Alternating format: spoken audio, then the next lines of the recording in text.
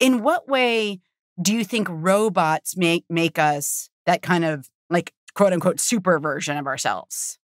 I like to think about intelligent machines that assist people with both physical and complex cognitive tasks. And this actually could center on this idea of a personalized robot that could adapt to individual needs and preferences. So, what could these systems do for us? Well, they could do personalized assistance. They could support us with daily tasks, maybe household chores, like folding laundry or cleaning or cooking.